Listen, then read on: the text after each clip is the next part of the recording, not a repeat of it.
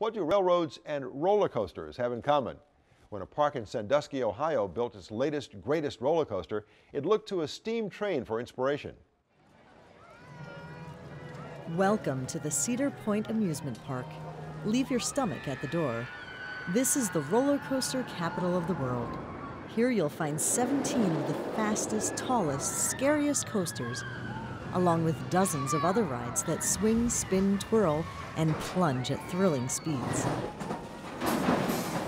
Cedar Point is on a peninsula in Lake Erie. It's located midway between Cleveland, Ohio and Toledo, and it's jutted out on into Lake Erie. It's 364 acres and encompasses this entire land, surrounded by water on three sides. It's got a very unique atmosphere, named for the cedar trees that grew here, and home, obviously, to the most rides and roller coasters anywhere on Earth.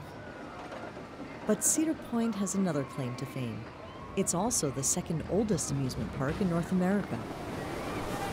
The traditional rides of the Midway are here, along with another classic ride, the steam train.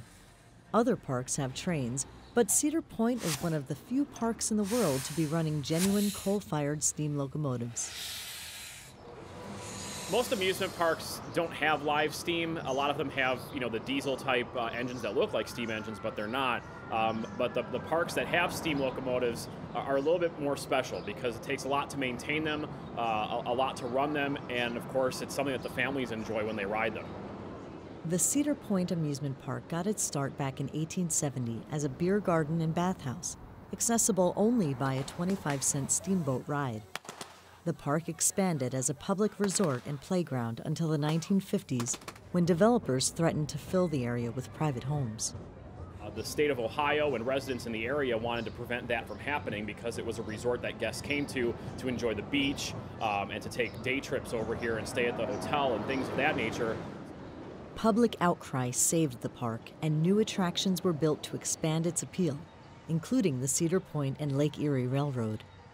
In 1963, this engine, nicknamed Albert, was the first of 6 steam locomotives brought here to run an excursion train through the park. Albert was built in 1910 to haul sugarcane in Louisiana. While the engine is currently out of service, it remains the personal favorite of Randy Catry, a full-time engineer at Cedar Point. Albert's always been my favorite. It's a 1910 Davenport. It's right now on display on the trail. It's 260, it's just a little older. I don't know, it's a plantation engine from Louisiana. Just always, when I first started, it's an engine we ran quite heavy. And it's just an engine I enjoyed running. Currently, the 2 engines that run most of the daily excursions are known as Myron and Judy. They were built in the 1920s for mining companies, and both have undergone major work to keep them up to speed during the busy summer season.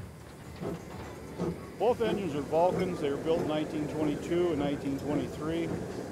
They were rebuilt in 1990 by Shop Services in Iowa. The last couple of years we've gone over and stripped them down to the boilers and reworked them as far as new tubes, and the boiler shells were checked for thickness and re-jacketed. So been pretty good engines for us. At 10 a.m., the park is opened for the day, and the steam train is ready for boarders. For Randy, this is the part that makes all the hard work worthwhile. Here at Cedar Point, over 3 million guests visit us every year, and the train is, of course, one of our most popular attractions. And the reason for that is it gives guests an option from going to the front of the park to the back of the park. But the train is more than just a way to get to and from the Midway. Along this scenic 2-mile excursion, the roller coasters become part of the scenery. At times, the train travels right alongside the coaster tracks, giving passengers a unique view of the ride in action. In 2007, the Cedar Point Amusement Park introduced its 17th roller coaster, the Maverick, a ride that plummets from dizzying heights and zips through hairpin turns at speeds reaching 70 miles per hour. The inspiration for this high-tech screen machine?